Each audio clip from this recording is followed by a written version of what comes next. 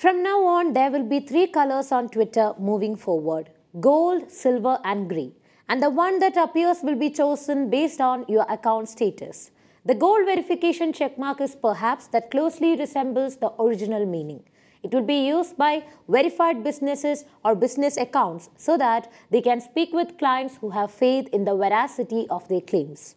The grey checkmark, it is for verified government accounts or those that are affiliated with governments. And the blue checkmark looks like it always did, but will be applied to people who have Twitter Blue as well.